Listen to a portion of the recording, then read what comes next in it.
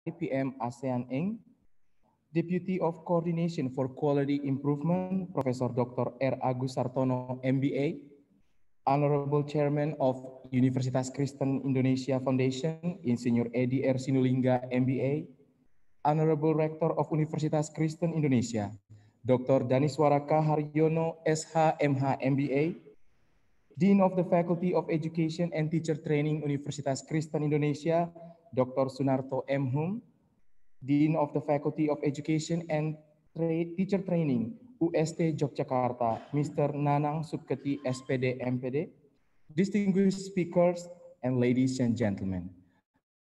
Good morning and welcome to Universitas Kristen Indonesia on this special event, International Conference of Education and Science, or ICES, organized by the Faculty of Education and Teacher Training for today's event. This year is the second time that the Faculty of Education and Teacher Training Universitas Kristen Indonesia has organized this international conference.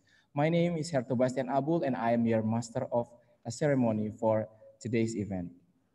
Before we start, allow me to share some information with you. Members of this conference are presenters and participants. Presenters are those who will present the result of their research, while participants are those who participate by watching or observing this conference. Presenters have to log into Zoom by using member ID, and for presenters who log in without using member ID will not be allowed to join the Zoom meeting. Presenters must register according to the rundown that has been shared before. And for participants, you may join this conference by streaming on FKIP UKI YouTube channel, LPPM UKI YouTube channel, Prodi P Matematika UKI YouTube channel, and FKIP UST YouTube channel. And please keep your microphone muted until you are allowed to speak by the committee during this conference. When it comes to question and answer session, please go to the Zoom chat room or YouTube comment section to deliver your question. Thank you. Ladies and gentlemen, let us begin our International Conference of Education and Science in opening prayer, led by Pastor Noh Ibrahim Boyliu MTH. Time is yours. Thank you. Ladies and gentlemen, now I will lead us to pray according to Christian beliefs. Let's pray. Father, in the name of Jesus Christ, thank you for today as a day blessed by you, for being there in this conference. Father, we pray that you will bless this conference. And we pray, bless conference committee, bless all of the keynote speakers, invited speakers, all the participants and all the presenters. And God bless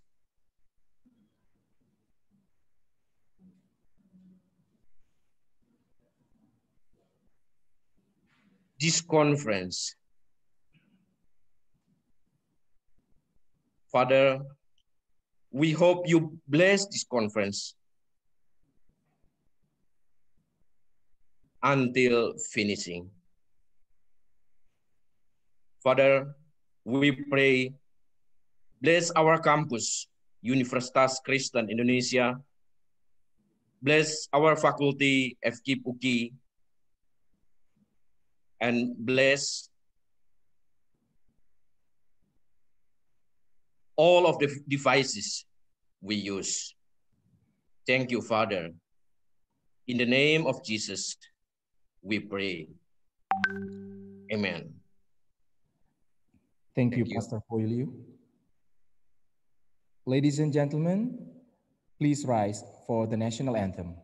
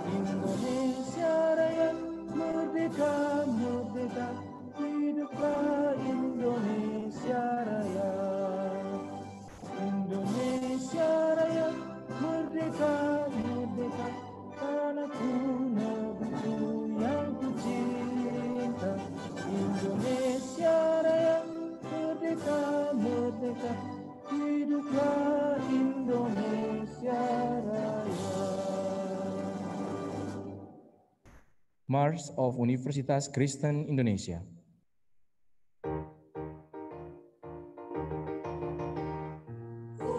Universitas Kristen Indonesia, universitas kita, lambang ilmu dan budaya bangsa, turut membina pendidikan kita, bergerak maju membangun alam semesta, bekerja penuh kasih dan bakti, melayani bukan hilang.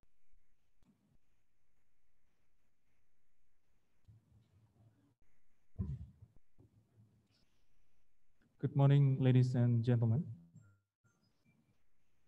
Thank God for every blessing we receive and His love we could organize this event today.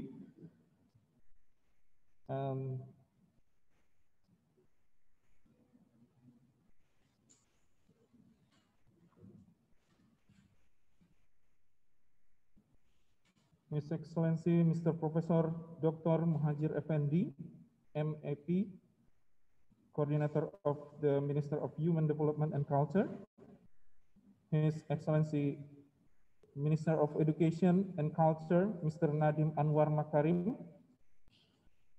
represented by Professor Insinyur Nizam, MSc, PhD,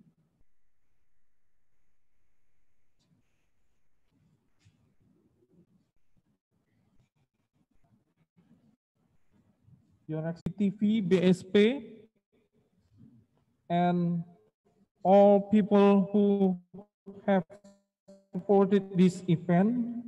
Salam Huta Barat MSc, Vice Rector of Student Affairs, Law and Cooperation, Universitas Kristen Indonesia. Honorable Fellow Deans of Universitas Kristen Indonesia and Universitas Sarjana Wiyata Taman Siswa Yogyakarta. Honorable Heads of Study Program Universitas Kristen Indonesia and Universitas Sarjana Wiyata Taman Siswa Yogyakarta. Honorable Keynote Speakers and Honorable Presenter and Participant of the Second International Conference of Education and Science. Ladies and gentlemen, first of all, let us express our gratitude to God Almighty who has given His grace and blessing so that we can all attend the seminar room at Universitas Kristen Indonesia, Jakarta, offline and online, in a healthy and fit condition to participate in the Second International Conference of Education and Science 2020, Jakarta, with the theme New Normal on Education. As stated by the Rector of Universitas Kristen Indonesia, Mr. Dr. Daniswara K. Harjono, SH, MH, M.B.A, in his remarks this morning that this conference was organized by Faculty Teacher Training and Education as a series of the 67th anniversary of Universitas Kristen Indonesia. Distinguished guests, as we all know, the Industrial Revolution 4.0 has a big impact on every aspect of life.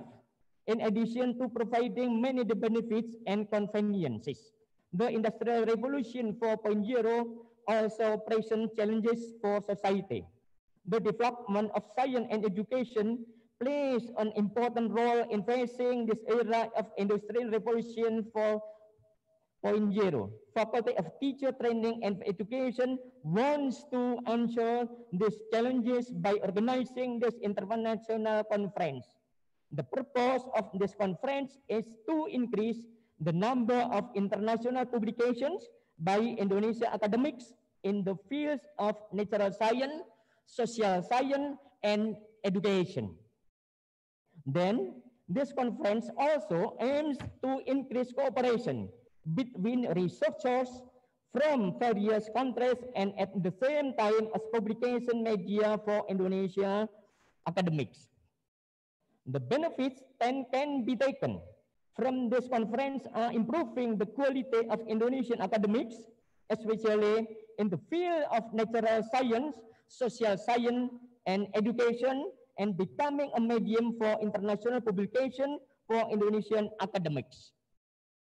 Finally, another benefit from this conference is to collaborate with national and international institutions in research in the field of natural science, social science, and education. Distinguished ladies and gentlemen, from a series of events that have been designed by conference committee for 2 days, starting from December 9th to December 10th, 2020. Still a very adhere to health protocols, wear a mask, wash hand, and keep the distance. That is for now. Enjoy the conference. Assalamualaikum warahmatullahi wabarakatuh.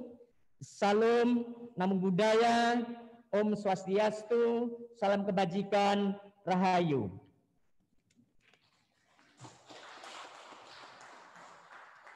Thank you, Dr. Sunarto.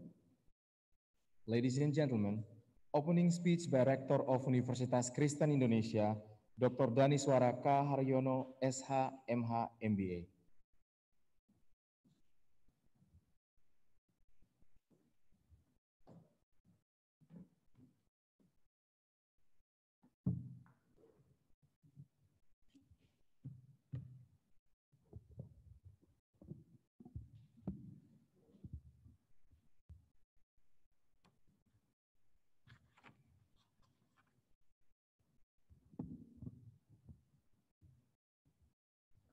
The Honorable Bapak Profesor Dr. Haji Muhadjir Effendy, Coordinating Minister for Human Development and Culture, Republic of Indonesia, represented by Professor Dr. Agus Sartono.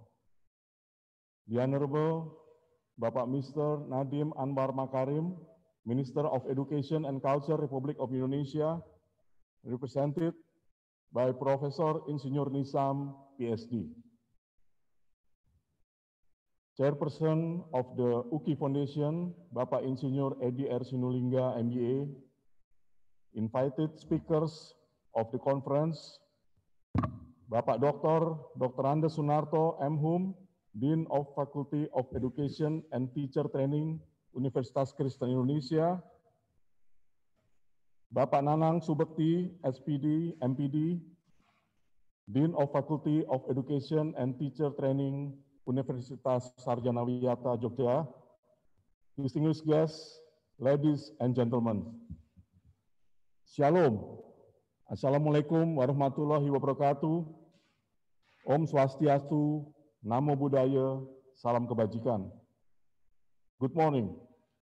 It is my great pleasure to welcome you all the Second International Conference of Education and Science 2020, held by the Faculty of Education and Teachers Training of Universitas Kristen Indonesia. For researchers and faculty members, academic conference or seminar like this are very important because in events like this, we have the opportunity to listen to experts of relevant fields, share current findings of research, or meet colleagues from different institutions. The pandemic, however, has hindered us from having this important meeting on site. We are grateful that we can still organize this conference online. We thank the advancement of technology that has made this occasion possible. The conference brings educators, education specialists, and administrators together to discuss the current issues in education as stated in the theme of the conference, New Normal of Education. As we all are aware, the COVID-19 pandemic has changed our perspectives in schools and education for many years to come. Academics are expected to be a few steps ahead in providing solutions to many problems in the community. Distinguished guests, ladies and gentlemen, the future of our generation lies today in the hands of the teachers. Due to 8 months experience dealing with pandemic situation, we are forced to carry out our teaching activities without lowering down our expectation. The current situation was not was never forecast prior to the pandemic. The traditional practice of schooling is disrupted and has driven us, educators, to change our perspective in classroom learning or teaching methods, for example. I'm sure many teachers or educators do all their best to make learning from home activities as productive, as fun as possible for the students. Aside from the pandemic, we educators should also observe other issues related to human resource development, the Industrial Revolution 4.0. Indonesia entering a phase where the productive age population is more than the non-productive, also known as demographic bonus. Skill mismatch or lack of skills, which causes less competitive labor market compared to the other countries, are some of the issues that must be put on in consideration when education is concerned. From this conference, I hope many discoveries and interesting development in your respective fields will be discussed and disseminated not only among the participants, but who are privileged to be able to attend this prestigious event, but also to largest audiences. Congratulations to the Faculty of Education and Teachers Training for successfully organizing this conference. Enjoy the conference day and the networking. By the grace of God, I officially open the second International Conference of Education and Science 2020. Thank you very much. God bless us all. Wassalamualaikum warahmatullahi wabarakatuh. Om Santi Santi Santi Om. Namo Buddhaya. Rector will beat the gong to open this conference officially, accompanied by Chairman of Universitas Kristen Indonesia Foundation, Dean of Faculty of Education and Teacher Training, and Chairman of the Committee of this international conference. We invite to beat the gong. Once again, we would like to invite the Chairman of Universitas Kristen Indonesia Foundation, and also Dean of Faculty of Education and Teacher Training, Chairman of the Committee, and we would like to invite Vice Dean of Faculty of Education and Teacher Training to accompany Rector in beating the gong.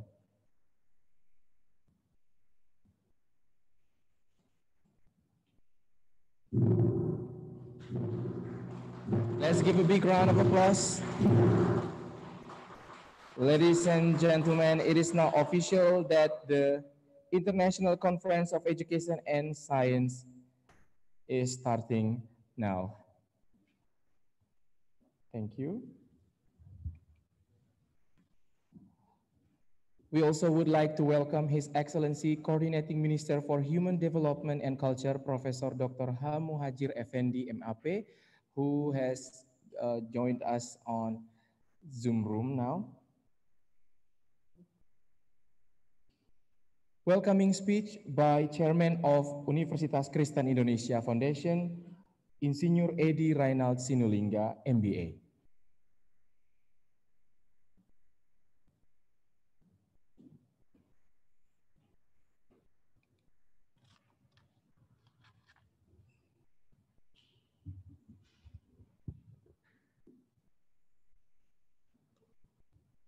His Excellency Ministry for Coordinating Ministry for Human Development and Culture Affairs, Bapak Profesor Dr.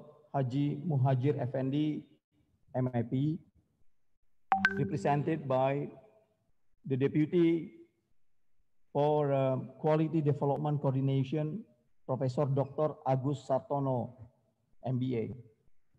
His Excellency Ministry for Education and Culture Affairs, Bapak Profesor Nadiem Makarim, represented by Directorate General for Higher Education, Professor Insinyur Nizam, MSc, PhD. And then our President of University of Christian University of Indonesia, Dr. Daniswara Kaharjono, SH, MH, MBA, the Dean for Teacher Training and Education Department of UKI, Dr. Sunarto, Master of Law, Dr. Daniswara Kaharjono, the Dean for University, M.B.A. The Dean for Teachers Training and Education Department for University Sarjana Wiyata, Taman Siswa, Yogyakarta, Mr. Nanang Subakti, SPD, M. Master of Education, Sarjana our invited Wiyata, keynote speakers, Taman Siswa, Yogyakarta, and all Mr. Nanang Subakti, SPD, ladies and gentlemen, Master of Education, Shalom and best wishes to our invited keynote speakers. Assalamualaikum warahmatullahi wabarakatuh. Guests, ladies and gentlemen, Shalom and best wishes to all of you. Good morning. Praise and gratitude to the presence of God Almighty, the creator of the universe, who always pours joy, health, and spirit to all of us, so that we are given the opportunity to participate in the second International Conference on Education and or FKIP, have excelled in various things such as research, publication, and improvement of academic position. For that, I thank the Dean, Dr. Sunarto, Master of Law, and the Deputy Dean, Mr. Roni Gunawan, Master of Education, as well as all the heads of the study program for the leadership and cooperation that have been shown by each lecturer and faculty members in improving the quality and the quantity of the three dharma, or we call it as the three responsibilities of higher education, which leads to the improvement of higher education accreditation. What is done by FKIP UKI can be an example and motivation for other departments or faculties in improving the quality and the quantity of their three dharma, which consists of education and teaching, research, and community services.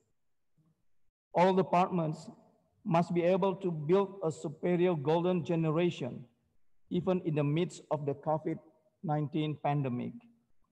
This means that all of us must continue to have collective optimism while still believing that in the midst of challenges and crises, we still have the opportunity to become winners, namely to become a superior golden generation and also a superior university according to our vision and missions.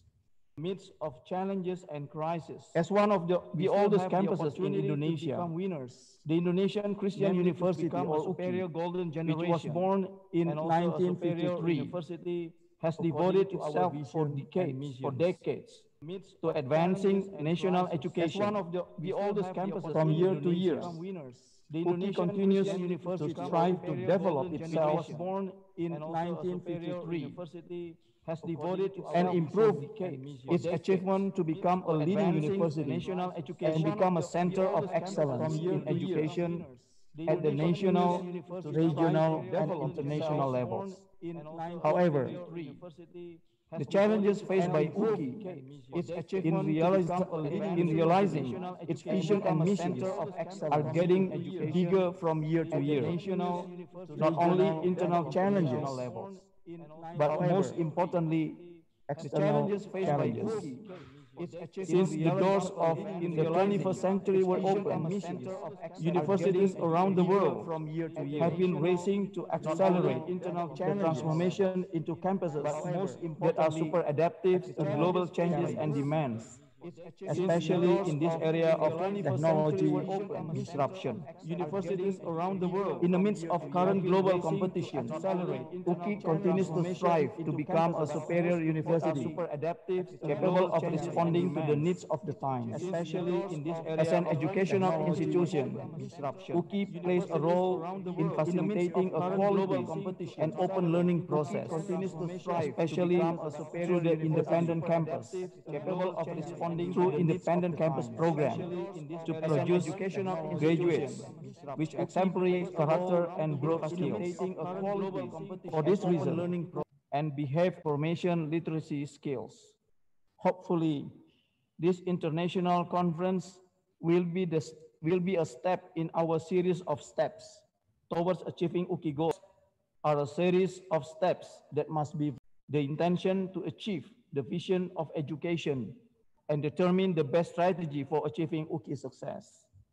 Hopefully, this conference illnesses and for those of you who celebrate skills.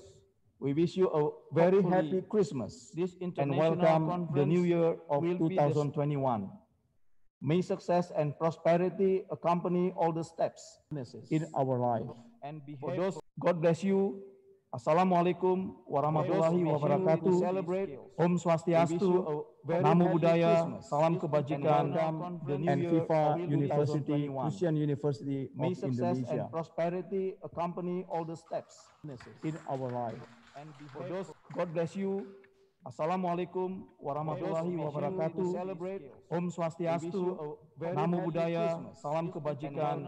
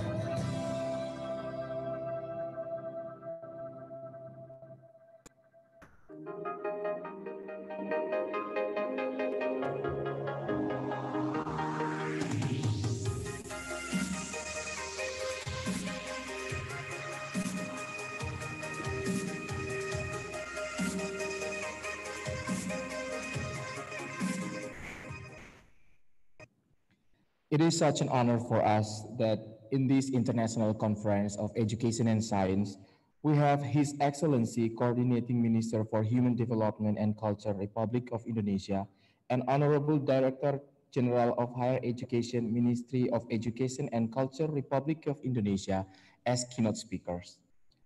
Ladies and gentlemen, please welcome our first keynote speaker, His Excellency Coordinating Minister for Human Development and Culture, Republic of Indonesia, Profesor Dr. Muhadjir Effendy, M.A.P. Bismillahirrahmanirrahim. Assalamualaikum warahmatullahi wabarakatuh. Shalom, Om Swastiastu, Namo Buddhaya. Very good morning to all of the International Conference of Education and Science 2020. My dear colleague, Director General of Higher Education, Professor Izam, who at this moment representing the Minister of Education and Culture. My dear colleagues, Rector of Universitas Kristen Indonesia, Dr. Daniswara, the Chairman of UKI Foundation, Senior Edi Rainaki Sinulinga, M.B.A. My dear colleagues, Dean of FKIP, Universitas Kristen Indonesia, the speakers and participants. First of all, saya menyampaikan puji syukur kepada Allah Subhanahu wa taala karena pagi hari ini kita bisa hadir di forum yang sangat baik ini. On behalf of the Coordinating Minister of Human Development and Culture, I would like to say that deeply regret His Excellency Professor Dr. Muhadjir Effendy at this moment unable to join this very special international conference due to very tight schedule. As everybody knows, that at this moment, the Coordinating Ministers of Human Development and Cultures, Professor Muhadjir Effendy, also act as the interim ministers of social welfare. Therefore, the schedule are very tight, and this morning asked me to represent him on this very special conference. Bapak Ibu, saudara sekalian yang saya hormati, kurang lebih 8 bulan terakhir, Indonesia berjuang menghadapi pandemi virus corona atau COVID. This COVID pandemic not only affected the health sectors, but also the educational sectors significantly. And Indonesia is not the only one, because more than 180 countries has to close school and universities. Indonesia sendiri, survei pelaksanaan pelajaran selama COVID ini juga terdampak. Setidaknya, at least there are more than 640,000 school and madrasah, and more than 68 million. So just imagine the magnitude. More than 68 million students yang terdampak oleh adanya COVID-19 ini. And they all have to do the long distance learning program. Semuanya harus terpaksa melakukan pembelajaran jarak jauh. Karena apa? Karena pemerintah lebih mementingkan kesehatan. Because the government think that health is the most important thing rather than education. Therefore, at the moment, we have to close the school and madrasah across the country. Dengan kondisi geografis, sosial, ekonomi yang beragam, tentu long distance learning have many such challenges. Ya, daerah-daerah yang memadai bisa melaksanakan pembelajaran tatap muka, tetapi tidak semua daerah bisa melakukan. We all know that at least there are more than 46,000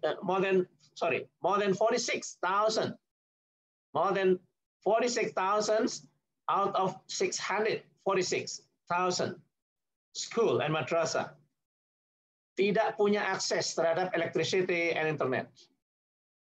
So if those 46,000 schools have access to the electricity and internet, mean that they are not able to conduct the long distance learning program. Okay, even though 600,000 school and madrasah has electricity and internet, but not all the student or family has the infrastructure such as gadget, mobile phone, or in general has a device. Even though the student have the devices and internet connection, but not all the students have the capacity or capability to buy the pulsa. Ya. Itulah tantangan-tantangan yang terjadi bagi proses pembelajaran tatap muka di Indonesia. Dan oleh sebab itu maka pemerintah memberikan intervensi, pemberian bantuan internet kepada siswa dengan memberikan bantuan pembelian pulsa. Dan ini menjadi prioritas utama bagi pemerintah daerah sesuai dengan Undang-Undang 23 tahun 2014. Karena pendidikan ini merupakan urusan konkuren, maka untuk memastikan agar akses internet dan listrik pada tahun-tahun mendatang bisa lebih baik. Bapak Ibu sekalian yang saya hormati, kondisi COVID-19 ini memaksa kita dan satuan pendidikan serta pengelola perguruan tinggi untuk berpikir kreatif, mencari solusi bagaimana agar proses pembelajaran bisa berjalan dengan baik. Pemerintah menyadari bahwa keputusan pembelajaran di rumah merupakan keputusan yang sulit. It's a tough choice, whether we have to open the school or we have to close for the moment. Dan kita memilih lebih mementingkan kesehatan karena kita tidak ingin. We don't want to make the school or to make it happen, or we don't want to have the school become the new cluster for COVID-19.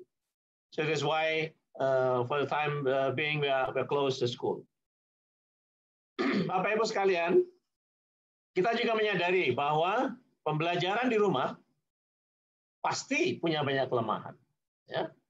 The long distance learning program also have the limitations. We know that the student have to cope with the knowledge, skill, attitude, and values. In terms of knowledge, some of the students may get the knowledge through the long distance learning program, but we do agree that it's not the maximum alternative. Pasti ada keterbatasan karena tidak adanya interaksi antara siswa, guru, mahasiswa dengan dosen. Kemudian yang kedua, skill. Siswa memerlukan praktikum di laboratorium. Skill tentu tidak akan didapat hanya dengan pembelajaran jarak jauh. Apalagi menyangkut masalah attitude dan values, yang kadang memerlukan interaksi antara siswa sesama siswa di sekolah. Itulah tantangan yang kita hadapi, dan kita menyadari itu. Dari keempat aspek tersebut, tentu memang yang paling mengkhawatirkan yaitu menyangkut masalah penguasaan skill. Karena praktikum itu menjadi sulit. Pemerintah menyadari betul tantangan itu, dan oleh sebab itu menerbitkan surat keputusan bersama selama masa pandemi ini untuk mengatasi pembelajaran, yaitu surat keputusan antara Menteri Pendidikan, Menteri Kesehatan, Menteri Agama, dan Menteri Dalam Negeri untuk mengatur satuan pendidikan mana yang dapat melaksanakan pembelajaran tatap muka dengan tetap melaksanakan protokol kesehatan. Yang utama tentu di daerah-daerah yang zona hijau, kemudian sekolah pendidikan atas, sekolah menengah atas. Kenapa demikian? Karena kita beranggapan siswa-siswa anak sekolah menengah atas itu is mature enough untuk melaksanakan protokol kesehatan dengan baik. Sementara itu, in a yellow and orange and even red zones area, itu sekolah dilarang untuk membuka pembelajaran tatap muka karena sangat berbahaya bagi penyebaran COVID-19 ini. Dan anak-anak tetap harus melaksanakan pembelajaran dari rumah. Pembelajaran tatap muka harus dikoordinasikan antara satuan pendidikan dengan gugus tugas COVID-19. Pada 7 Agustus 2020, pemerintah kembali memperbaiki SKB 4 Menteri, di mana zona kuning dan zona kepulauan diizinkan untuk melaksanakan pembelajaran tatap muka. We do believe that in some remote areas where the people come and go are very small in terms of number, we do believe that the spread of COVID disease is very limited. Oleh sebab itu kita mengizinkan di daerah-daerah itu boleh dibuka. Tentu saja dengan tetap melaksanakan protokol kesehatan. Para peserta International Conference yang saya hormati, pemerintah tentu menyadari tekanan dari keluarga, masyarakat, karena di masa pandemi ini, anak-anak yang harus belajar di rumah juga mengakibatkan disrupsi di dalam rumah tangga. banyak orang tua yang merasa frustasi karena tidak saja tidak mampu mendampingi putra-putrinya, tetapi juga selama anak-anak harus belajar di rumah, orang tua menjadi terganggu, tidak bisa bekerja. Karena selama ini, pada saat anak-anak di sekolah, orang tua bisa bekerja. Terhadap persoalan ini, maka pada tanggal 20 November 2020, pemerintah menerbitkan keputusan bersama 4 menteri, ya, diperbaiki kembali, dan disusul kemudian juga dengan surat edaran Dirjen Dikti, yang nanti saya kira Excellency Director General akan sharing kepada kita semua, tentang perlunya memberikan kelonggaran kepada pemerintah daerah, kabupaten, kota, dan provinsi untuk membuka sekolah sesuai dengan kondisi daerah masing-masing. Karena kita tahu bahwa banyak sekolah-sekolah yang ada di daerah-daerah yang zero kasus COVID-19. Dan itu artinya sekolah-sekolah tersebut dapat dibuka. Tetapi sekali lagi, setiap sekolah, setiap satuan pendidikan dan perguruan tinggi harus melakukan self-assessment terlebih dahulu dengan cermat, memastikan kesiapan untuk melaksanakan pembelajaran tatap muka secara berjenjang, berkoordinasi dengan Dinas Pendidikan Kabupaten Kota dan Provinsi dan gugus tugas COVID-19 Kabupaten Kota dan Provinsi untuk mendapatkan approval apakah proses pembelajaran tatap muka bisa berjalan dengan baik atau tidak. Ini perlu dilakukan karena apa? Karena harus memperhatikan juga kapasitas layanan kesehatan di kabupaten kota dan provinsi. Excellencies, the seminar participants, sengaja saya bicarakan beberapa kebijakan dan usaha pemerintah di bidang pendidikan pada masa pandemi ini. Dengan harapan ini sebagai pemantik diskusi sesuai dengan topik International Conference ini. Saya yang juga lahir dan masih merupakan bagian dari kampus meyakini betul bahwa budaya berpikir kritis dan reflektif adalah suatu yang mutlak di lingkungan kampus. Dengan adanya acara ini yang khusus mengangkat tema The New Normal on Education, saya berharap dalam seminar nanti lahir pemikiran-pemikiran kritis dan inovatif yang nantinya berkontribusi untuk membangun dan mewujudkan dunia pendidikan yang berkemajuan. Rasa optimis saya semakin meningkat setelah melihat para pembicara di forum ini. I know that the guest speakers are coming from around the world, and it's also a challenge for us. In the future, we really need such huge building to deliver the higher education, if we can do it in more efficient way. Karena ini juga menarik bagi kita, karena kita juga melihat di belahan dunia banyak perguruan tinggi yang harus tutup karena tidak mampu membiayai biaya operasionalnya. Untuk itu, dengan mengharap rahmat dan hidayah Tuhan Yang Maha Esa, saya berharap betul bahwa Second International Conference on Education and Science ini bisa berjalan dengan baik dan memberikan rekomendasi yang konstruktif. Demikian yang dapat saya sampaikan. Assalamualaikum warahmatullahi wabarakatuh. Salam, Om Swastiastu, Namo Buddhaya. God bless all the best to all the speaker and seminar participant. Thank you very much. Thank you, His Excellency. Ladies and gentlemen, now we have our second keynote speaker, His Excellency Minister of Education and Culture, Nadiem Anwar Makarim, B.A., M.B.A., which at this time represented by Director General of Higher Education, Ministry of Education and Culture, Republic of Indonesia, Professor Insinyur Nizam, MSc, PhD. Thank you very much. Assalamualaikum warahmatullahi wabarakatuh. Excellency, Prof. Sartono, Deputy Coordinating Minister of Human Resource, and Dr. Daniswara, Director of Universitas Kristen Indonesia, and distinguished guests, ladies and gentlemen. A very good morning to all of you. Once again, Assalamualaikum warahmatullahi wabarakatuh. May peace be upon us in these special occasions. First of all, on behalf of Ministry Nadiem Anwar Makarim, he sent his regard and apology for not able to join this special conference. As Prof. Agus just mentioned, we are in a very rapid adaptations to the new normal that we are all facing globally. To present in the seminars, please allow me to share screen.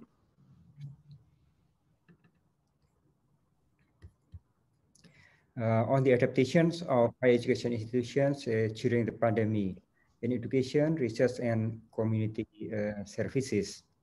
We see very rapid transformations in our universities.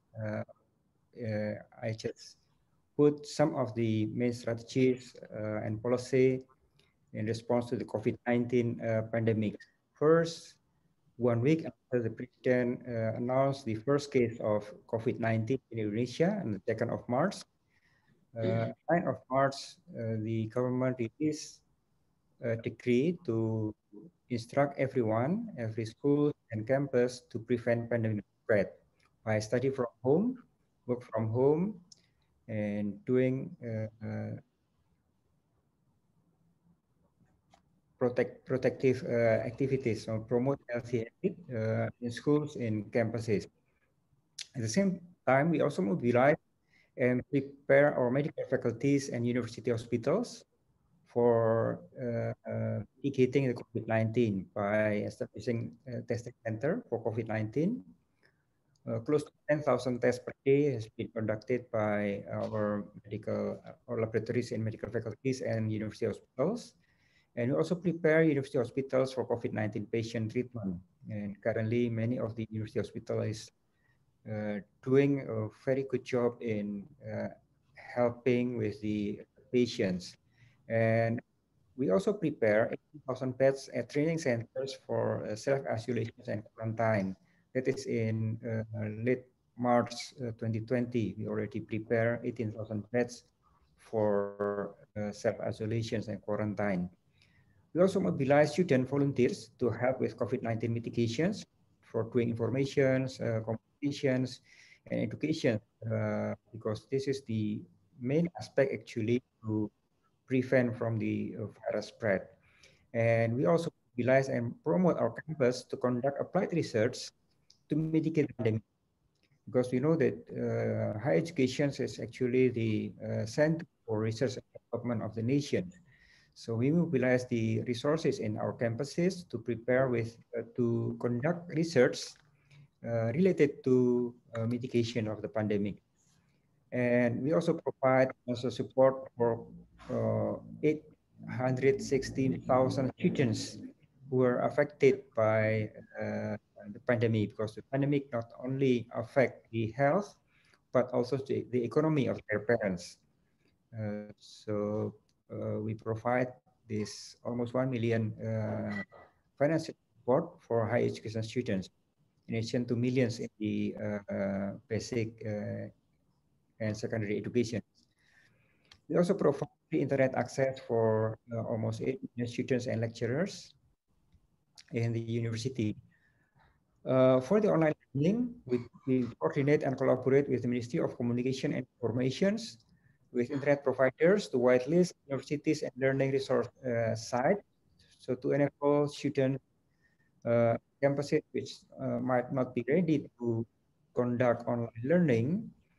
So we provide the national platform to be used freely by universities in doing the online learning. Prof Nizam, interupsi, mohon maaf untuk share screen-nya belum terlihat Prof Nizam. Yun pangapunten.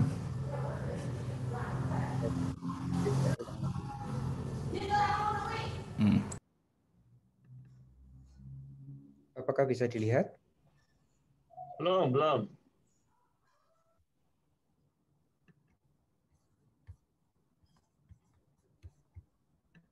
Saya sudah share screen.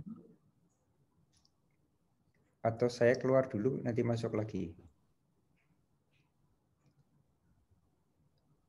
Apakah screen-nya sudah bisa dilihat? Belum, Prof Nizam. Belum Prof Nizam nih kok. Baik, kalau begitu saya harus riset, berarti saya harus keluar dulu sebentar, nanti saya masuk lagi. Mohon maaf. Oh, ngaten nggih. Mboten dados menapa, Prof. Dipun teng Matur nuwun rawuhipun Prof Agus Sartono. kami ini sebentar menika untuk tim karena kendala teknis dengan perangkatnya jadi harus support demikian. Monggo untuk host matur nuwun semuanya untuk partisipan.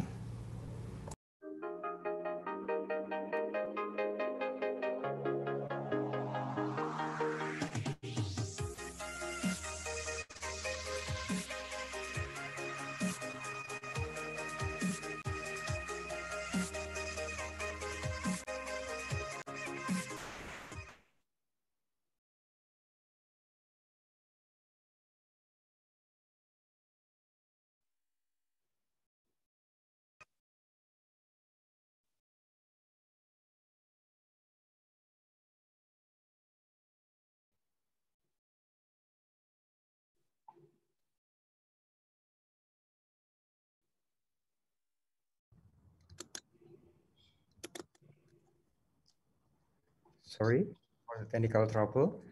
I'll try to share my screen again.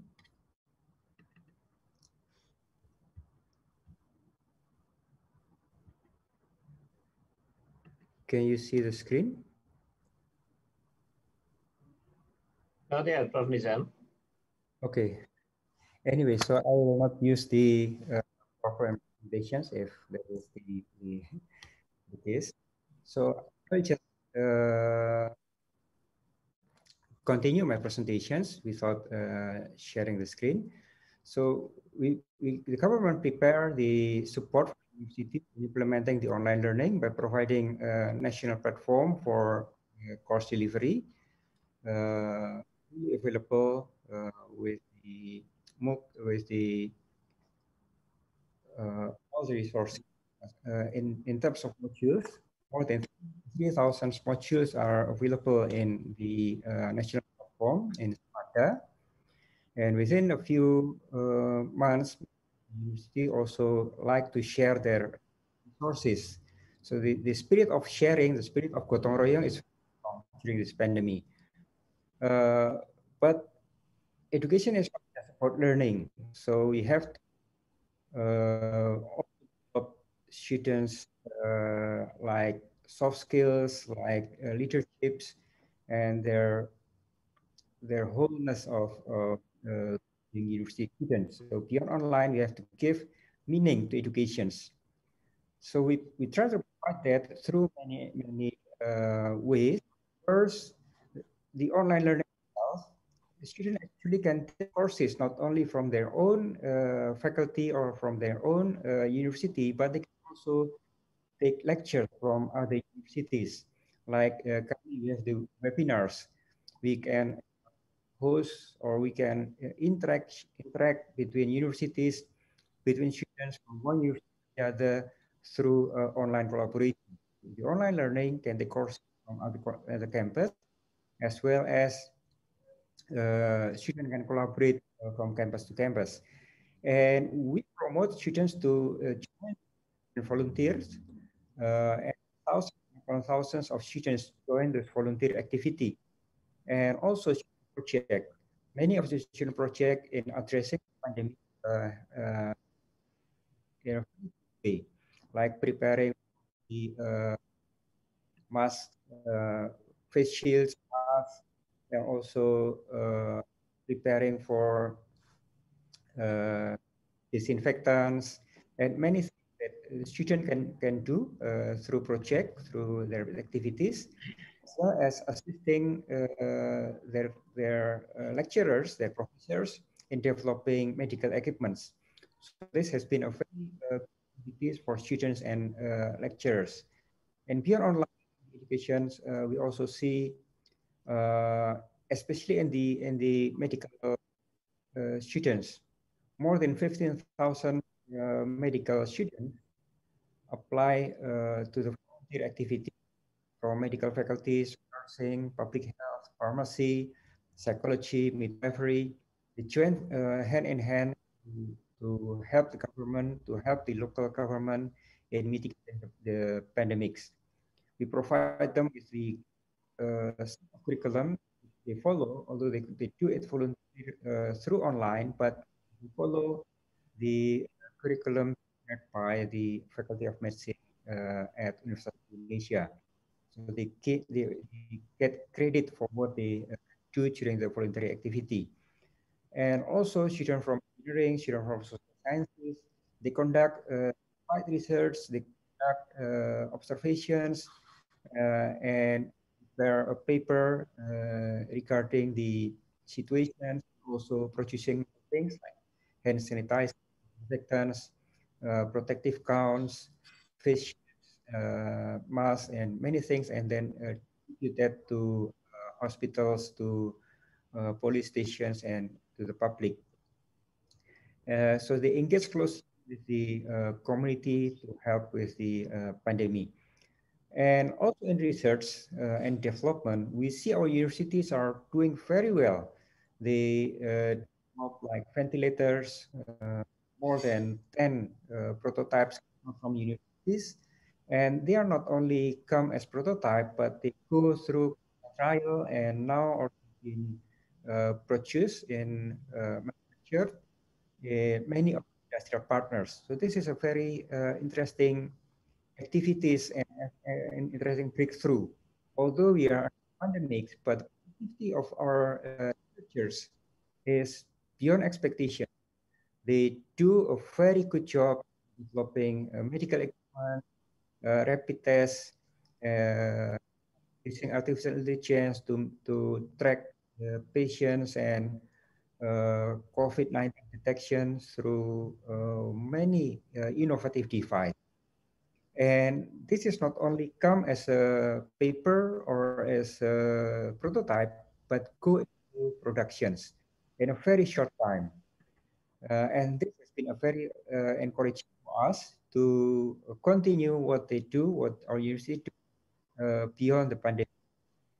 And we also see the paper productivity, the research productivity of our campus is also increasing significantly during this pandemic. So we see that the pandemic not only transform our educations to digital educations, but also it unleashed the power and creativity of the university, especially in research and development.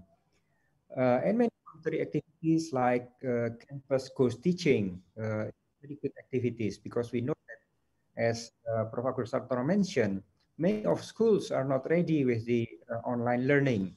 So we send students through, because they stay in their home, so they can teach kids around their home, of course, with the strict protocols to make sure that transmissions of virus first.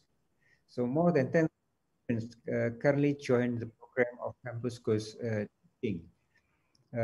So the student help assist the teachers in delivering teaching lectures to juniors, to students in elementary and kindergarten schools. And student exchange, we used to have a student exchange, national student exchange. Now we conduct student exchange virtually. So it's national virtual student mobility. So students can collaborate and share thought, ideas across universities, even pandemic.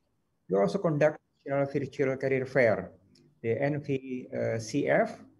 This is the new way of industry, of the world of job hunters to link with students, the new graduates. We conduct the National Virtual Career Fair for full 3 months from May to July, and it's been participated by more than 1,000 students. And it's a good way for the industry to recruit the best talents, as well as for new graduates to get a job. Lesson learned from what we see in the past 7 months, we see that there is a almost instant adaptations of our campuses to adapt to adopt into use technology and delivering courses. And secondly, we see that the creativity out during the pandemic is beyond expectation. It's really amazing. And we have to promote that and continue what we already achieved in the past 7 months. And thousands of invention came out from university. And the spirit of gotong royong, the spirit of working together, hand in hand, helping each other, is very strong. So this spirit to be maintained beyond the pandemic era. So toward the new normal, we have to maintain good practices that we already have and keep adapting ourselves to the pandemic. We could not just hide and not facing this reality. We have to adapt with the new reality by preventing ourselves, by protecting each other, caring each other. Although the class might open, but strict protocols need to be in place, and everyone to be observant to make sure that no transmission of virus occurs during the offline courses, because we also realized that online could not replace anything. Replace something and have some advantage, but not all can go online. Although there are many creativity, many of the campuses like developing virtual reality, augmented reality, enhanced reality for laboratory active practices, for instance, but human to human, people to people connection is not replaceable through online activities. So we permit campus to open, but under a very strict protocols. And if we succeed, student can actually become the ambassador for spread of new normal, the spread of new culture of not like wearing masks, keeping distance, and healthy habit to be in place. If they can, the ambassador for social change, the ambassador for more resilience community, that is what we want to see and expect to see by the support of the university. We can change the society to be more resilient to the pandemics. So with that, I conclude my presentations, and thank you very much for the opportunity. God bless you. Wassalamualaikum warahmatullahi wabarakatuh.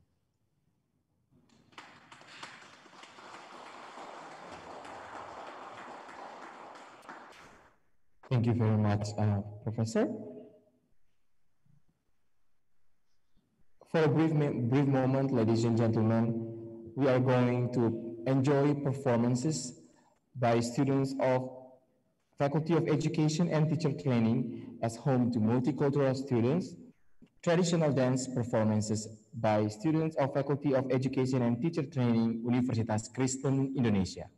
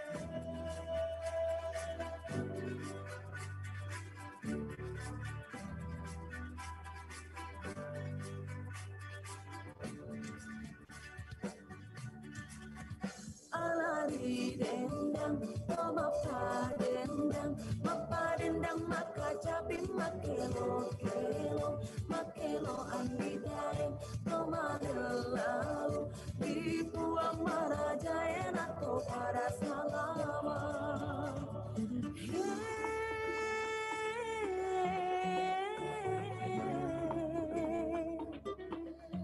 Ideologi mangkasa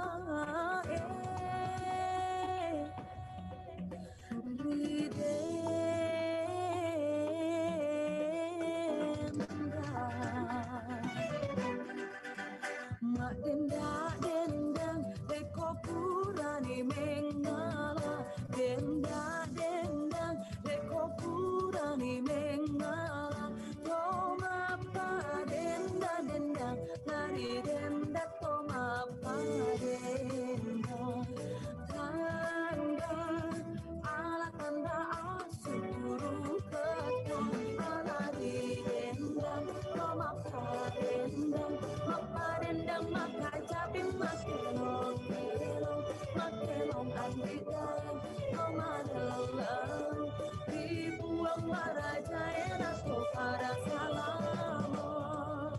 Satu cipta, satukan rasa, satu jiwa, nanti bersama menatap ke depan dan harapan untuk nusa dan bangsa, yo bangkit bersama.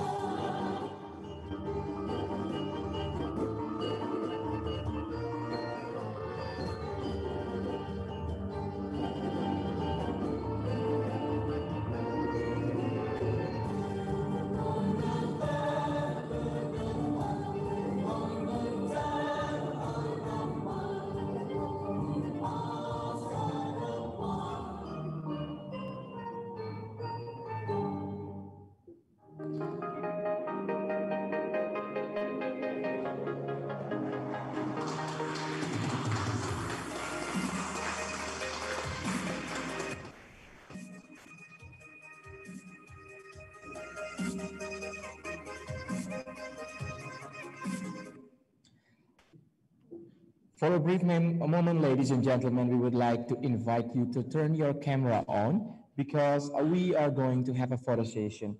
We would like to invite Professor Nizam and Professor Agus Sartono to turn your camera on, and the committee will help us to take picture together from your Zoom room. I'm sure there will be a screen capture by the committee. Please give me signs so that I can count in 1, 2, 3, and then the picture will be taken.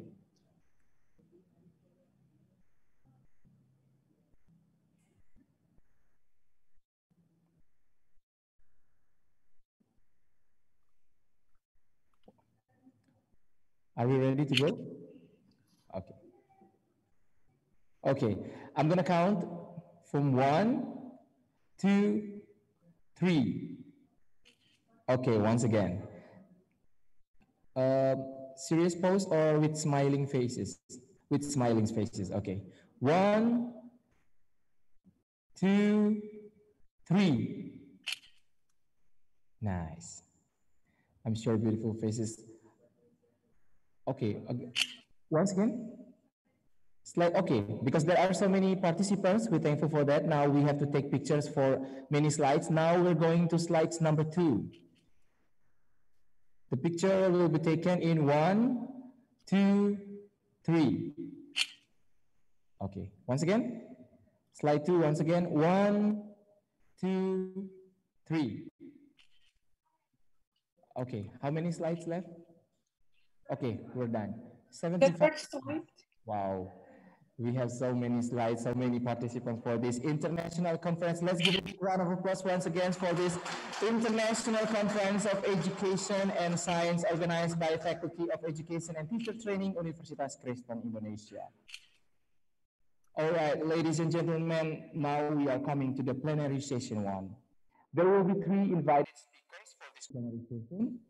Mr. Matthew Kenneth Miller from Tokyo University of Foreign Studies, Dr. Nathan Tintle from Dordt University, USA, and Professor Amrin Saragi from Universitas Negeri Medan, Indonesia. And our moderator for this session is Mr. Parlindungan Pardede M. Hum. Before we invite Mr. Parlindungan Pardede to come on stage, allow me to read a brief introduction about him. Mr. Parlindungan Pardede got his bachelor degree in English later from Universitas Padjadjaran Bandung, Indonesia, and master degree from Jakarta State University. He has been teaching English at some universities in Indonesia since 1998, and he is now a permanent lecturer at the English Education Department of Universitas Kristen, Indonesia. Major subjects he used to teach include research, methodology, language skills, and English literature. His research interests cover writing and reading skills, blended learning, critical thinking in ELT, and use of fiction in ELT. He established a Journal of English Teaching, or simply called JET, in 2011 and served as its editor-in-chief in 2015 to 2019. Without further ado, ladies and gentlemen, please welcome Mr. Parlindungan Pardede. Give a big round of applause for our moderator today.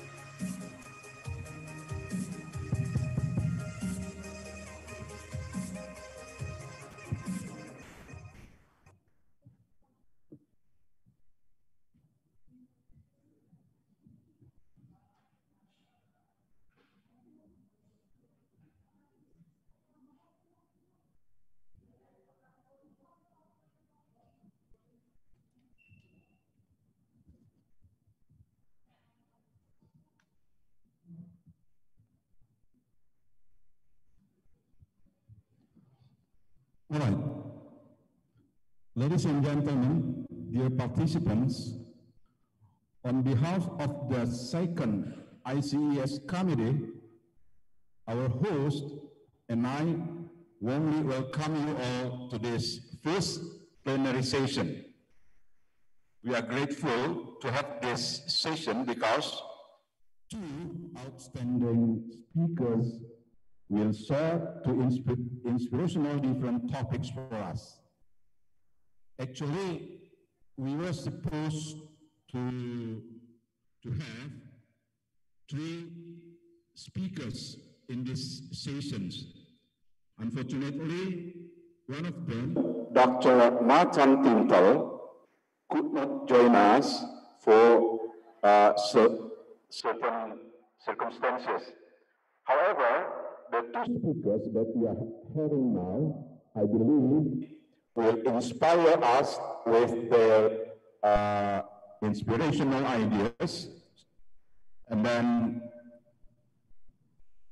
in this, during this session, the host and I will serve you all.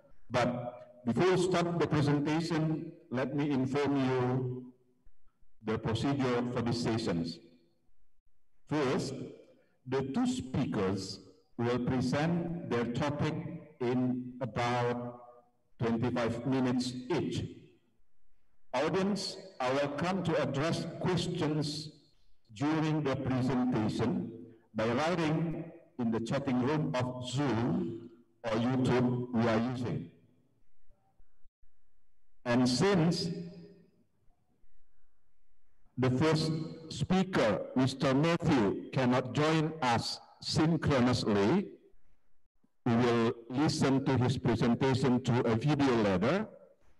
In the discussion sessions in the question and answer sessions later, you can address the questions only to Professor Amrin, the second speaker.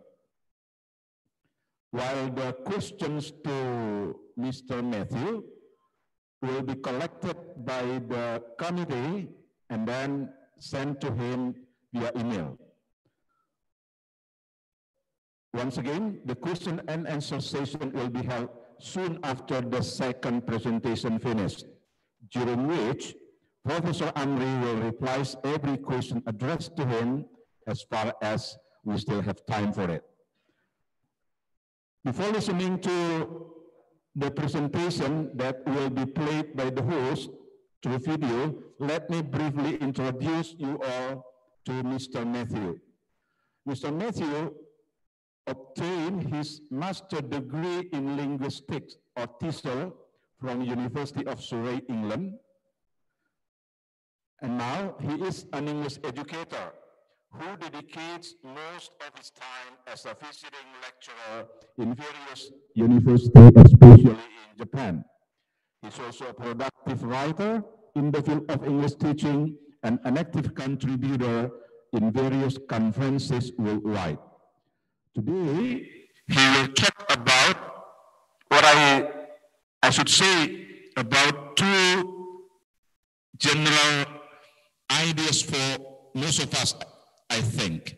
That is about questions and instructions. However, Mr. Matthew will share ideas about how to refocus questions and instructions for deeper learning. Mr. Host, you can start playing Mr. Kenneth's video, please, and beloved audience, have a nice watching.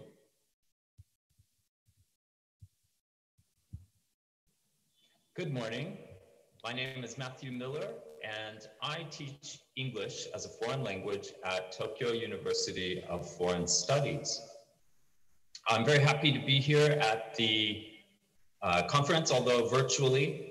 I attended last year and enjoyed it very, very much, and I regret us not being able to be together this year, but I'm looking forward to next year when hopefully we can all be together again. But anyway, what I'd like to share with you today, it's about refocusing questions and instructions for deeper learning.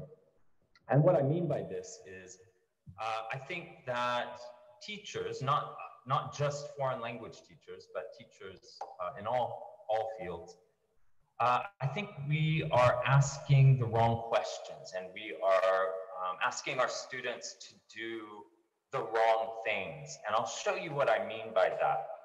Have a look at these questions. These are very typical questions that you would find in an English language classroom, whether it's for homework or in-class activities, perhaps even on a test. So for example, that first question, what year was the man born? So, you know, my students would read something or listen to something or watch a video, and then they would have to answer this question. And, you know, this is a very typical type of comprehension question that we might ask. However, it doesn't really require a lot of deep understanding of the material. All they have to do is listen for a year. And all of these questions are similar in that way. They are just listening for, they don't really need to understand the material very deeply. And even this last set of instructions, translate this from Japanese into English. So when my students do an activity like this, they're looking up every word, translating it from Japanese into English, and at the end of the activity, they don't really have a deep understanding of what they've just translated. And so this is the type of questioning and instruction giving that I'm talking about that we need to get away from for our students to truly, deeply learn the material and to be able to use that material in a real way. Have a look at this quote. Studies of classroom instruction confirm that only 20% of questions posed by teachers require more than simple factual recall, clearly pointing to a need for more teachers to become familiar with and use higher order questions to encourage deeper learning. And that was so true for me. Most of my questions were those simple factual recall questions that I showed you just before. And very few required, really deep thinking. So that's what I want to show you today, how we can change the way that we're asking our students questions, change the way that we give instructions for activities, homework, even tests. And this is called Bloom's taxonomy of educational objectives, and it shows different kinds of questions. Now, there are several different taxonomies or classifications of types of questions out there. I've chosen Bloom's taxonomy just because it might be the most well-known, and it's pretty much what my questions are now based on. So let's have a look. Number one, this type of question is what I showed you at the beginning. It simply requires them to remember what they've heard or read. They're just recounting facts from the text or the listening. So for example, did they take a train or a bus? What is the main character's name? So again, it doesn't require any thinking. They just have to pick up on the answer. They just have to search for the answer. And there's right and wrong answers to this. There's no gray area, right? And the good thing about questions like this is it's easy for the teacher to grade since it's right or wrong. However, as I said, it doesn't require any deep thinking and thus no deep learning.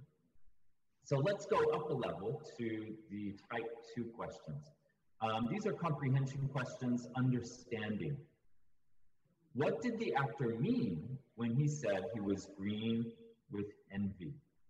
And so, I guess one of my students could just look this up in the dictionary, but it still requires a little bit more effort on their part, and thus they're going to learn a little bit more.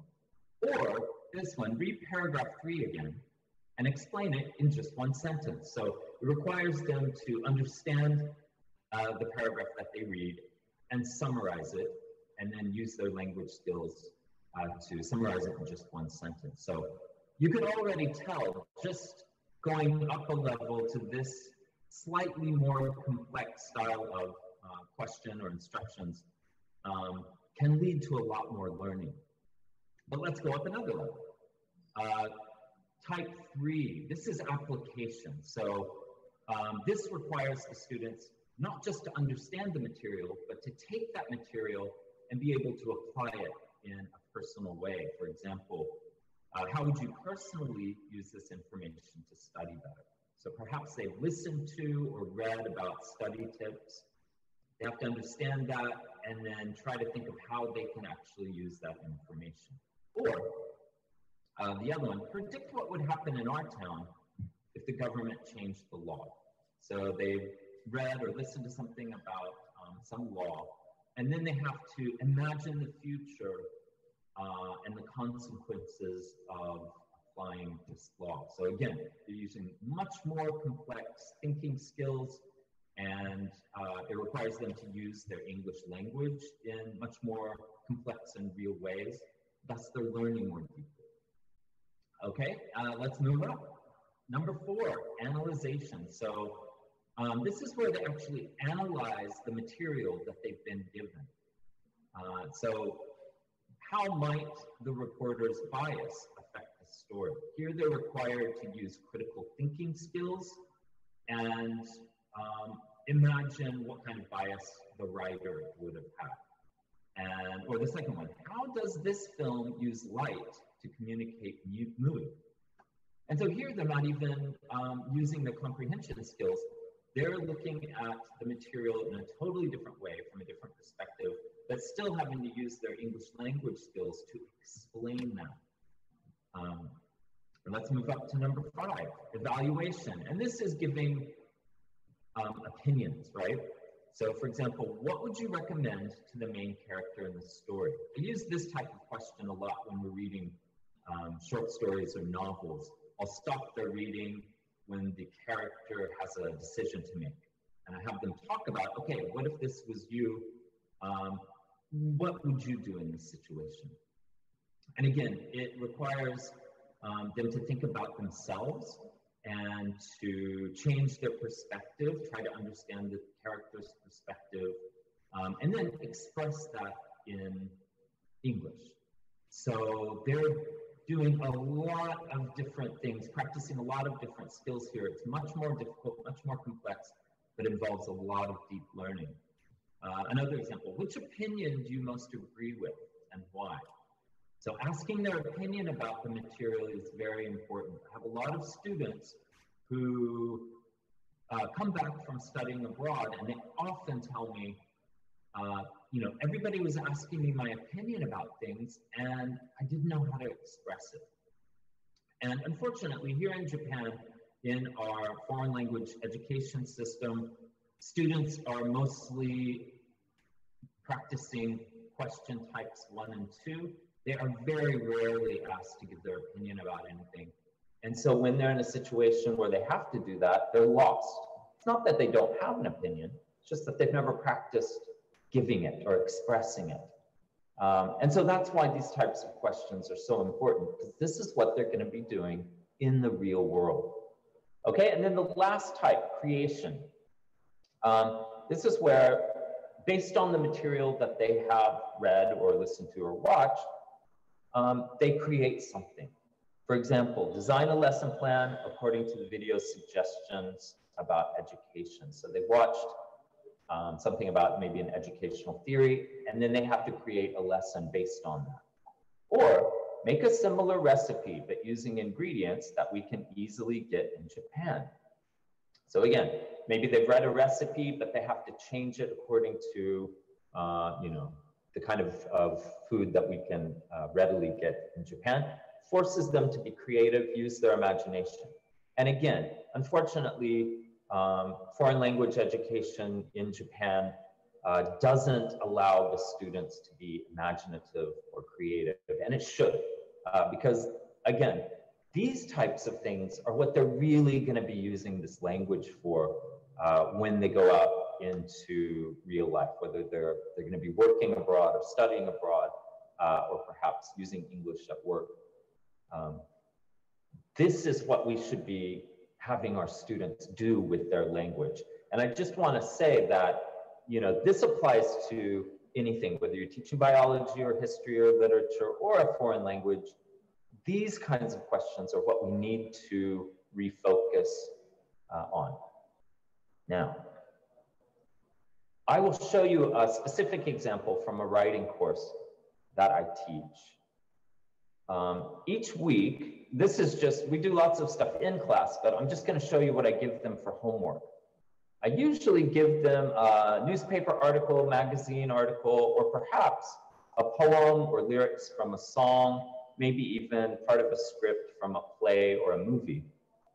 And then I ask them one of each of the types of questions that I just showed you.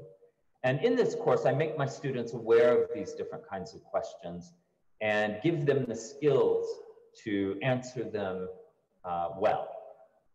And so, you know, like I said, my students come to university already being able to answer type 1 and 2 very, very well. So usually we focus on the other 4 types of questions, and I'll show you what they are. So this newspaper article, newspaper article is about how to survive a very long flight. And so question number 1, how are most long-haul air carriers configured? So my students don't even need to understand the question. They know that if they search for this keyword, they can find the answer. Configure, okay, here's the answer. They can just copy it down. No learning involved. It's just a matter of searching, copying, pasting. Then question number 2. This requires a little more thought. What does he mean by these phrases? So this involves a couple of idioms. And again, they can scan for the answer, but they have to read this phrase in context to understand it. So a little bit higher level learning going on here. And then look at question number 3. Imagine you are flying from New York or Tokyo to New York. What information from this reading would you try? So this is the where they have to apply it to their own lives. Figure out how this information is useful to them. Number 4, how reliable is the information in this article? What makes you believe the reporter? This involves critical reading skills. I want them to think about, you know, can I trust this information source? How much of this is true? Where did the reporter, in this case, get this information? That kind of thing. Number 5, which piece of advice seems best? Which do you not agree with? This is the opinion thing. And the last one, number 6, give some advice for travelers who must take long trips. This is where they get to be creative. They get to think of their own ideas and share these. And so in the class, I have them email me their answers to the homework so I can check to make sure that they are answering them in a thoughtful and a clear way. And I often write back to them and say, you know, your answer to number 5, could you explain it more clearly, please? I don't understand your opinion here. And so then by the time we come to class and I have them share their answers in small groups, they have pretty good answers. And I've gotten some good feedback about this particular exercise. Each year, many of my students say that this is their favorite thing to do, to talk about the homework in class with their classmates, because it allows them to get to know each other a lot better. If they are just talking about questions 1 and 2, everybody should have the same answers, so you don't get to learn anything about each other. And probably you're not going to remember or maybe even understand anything about this article. However, the questions that require deeper understanding, require personal expression, this helps them not only get to know the material better, it helps them practice their English a lot more and in a real way. And what my students say they enjoy about it the most is that they get to know their classmates a lot better. They make friends through sharing their personal thoughts, experiences, and opinions with each other.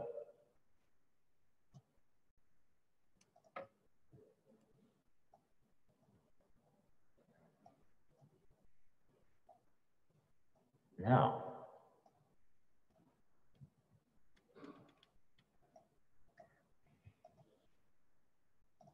so why did I start doing this? What made me aware of the fact that we need to refocus the way we ask questions or give instructions in our classrooms? Well, when I was a high school student, I had an amazing history teacher who, you know, up until this class, all of my history classes were just memorizing dates and names and places. And it was totally uninteresting to me. I never liked history before until this class. And it was because he asked the higher order questions. Of course, we still had to remember the dates and the places and the names. However, most of the class was spent talking about our opinion about these historical events, or answering questions like, imagine you were a high school student at this time when this historical event took place. What would you have done? How would you have felt? Those kinds of questions, and we discussed them. And that was the first time I loved history. It was the first time that I understood why we need to study history, why history is important to us today, how we can apply it to our lives, because he asked all of these different types of questions in that class. Now, as a university student, I wasn't aware of what he was doing, of course. It's only now, as a teacher, that I can look back and think, oh, wow, he was brilliant. He did that on purpose, and I want to do that in my classes. And so many years ago, I remember teaching a listening course, and I was giving a test, and the students had to listen to a radio show. And it was a young woman talking about a really funny story that happened between her and her father. And as I was watching my students, you know, all of them had very serious faces, and they were, you know, working really hard trying to answer all. Did you think? But, and I told them they didn't laugh. So I think they didn't, and that made me realize I am asking the wrong questions on my test. So to this day, I still use that listening sometimes on tests, this radio program. Or imagine you are that young woman. How would you feel if this happened to you and your father? Or tell me about the listening, but it requires them to do so much more. They have to apply it to themselves or express their opinion, what they're strong at and what they need work. So you give your students. And again, I just want to say, this is not just for foreign language learning. It can be applied in any field topic. Please feel about language, about education. And so you can contact me at either of those places. Thank you.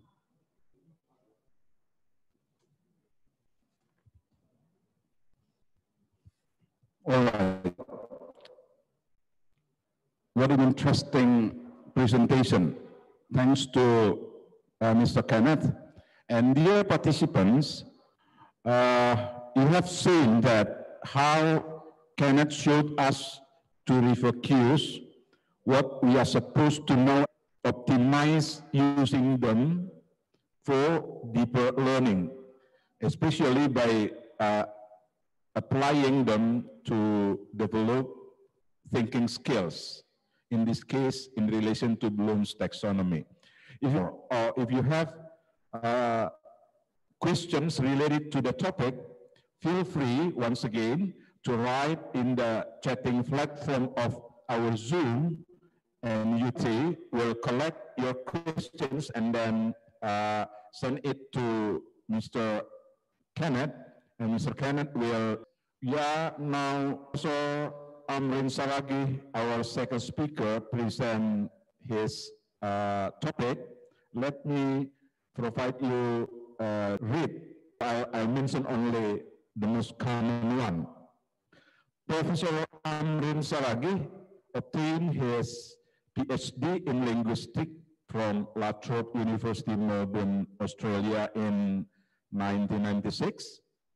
He has been teaching in the Faculty of Language and Arts of Medan State University since 1982.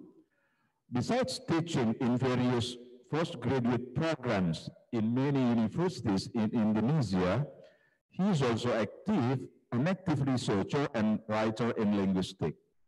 Since 2014, he serves as the head of linguistic postgraduate study program of Medan State University.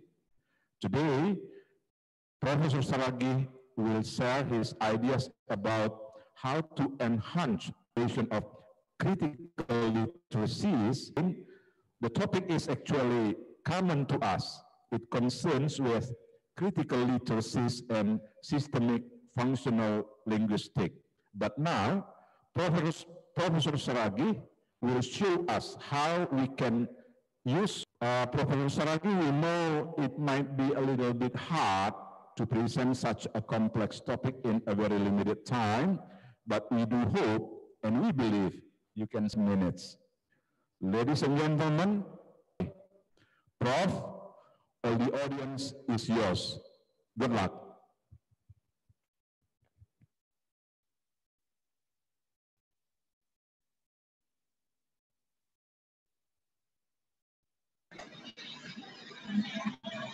Yes, thank you very much, Pak Perdede. Good morning, ladies and gentlemen. I have to say, then things related to text-based language learning as inspired by systemic functional linguistics, of course, and then C, the social context in Indonesia at the moment.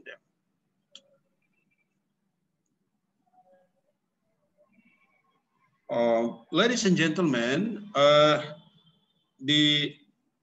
what we have as the starting point is critical literacy itself as the intersections of critical literacy with global.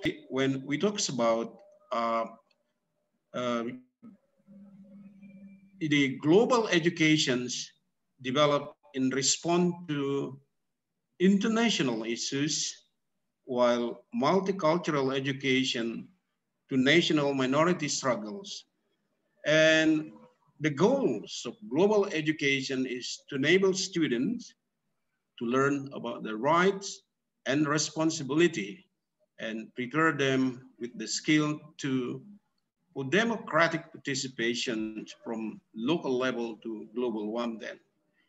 And as a whole, can say that the goal of multicultural education is addressing issues related to race, culture, to critical and political practices, examining the relationship of language to power in text.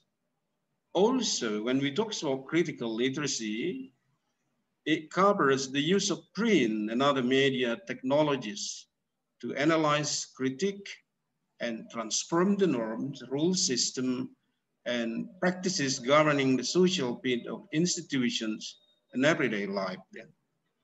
Now, text-based language learning. The area of language learnings are: one, learning to use language. Secondly, learning through language. And thirdly, learning about language or usage. This is the point which is deeply rooted in the systemic functional linguistic theory. Though number one and number two have been in our traditions in Indonesia, but number one and three, sorry, but number two is a new one, a new area to language learning, that is learning through language. So in our field of language learning, particularly English language learning, what we are going to do is that the strata of semantics, lexicogrammar, phonology, and graphology. That's the first. Now, we have so far three kinds of syllabus: situational syllabus, notional syllabus, and functional syllabus. These are three areas that we commonly refer our learner covers the area in learning reality. That is to say that when we learn language, be it first language, second language, or foreign language, we teach our students is not an empty one. It has been filled with reality. And that means values, cultures, and ideology in the text. Secondly, when they learn a language, they learn to learn socio-cultural aspects in the first language with those in other languages, particularly in the target language. So meaning that when we learn a foreign language, it's not merely learning the foreign language, but learn to see how our first language or mother tongue then. And when we learn a foreign language, it means we learn to realize of being imprisoned by lexicogrammatical, if you like, then we are jailed anyway in one language, and we try to understand the situations in the target language and compare with our first language then. And semiotically, learners interpreted how one point in the target language being language then. Thirdly, of course, this has been the classical one we do in Indonesia. We learn about language, which is usage then. So learning the mechanism of language, certain patterns, singular and plural, that sort of things. Then it has been the traditional we do then. So again, learning to use language, learning reality, and learning about language, which is used.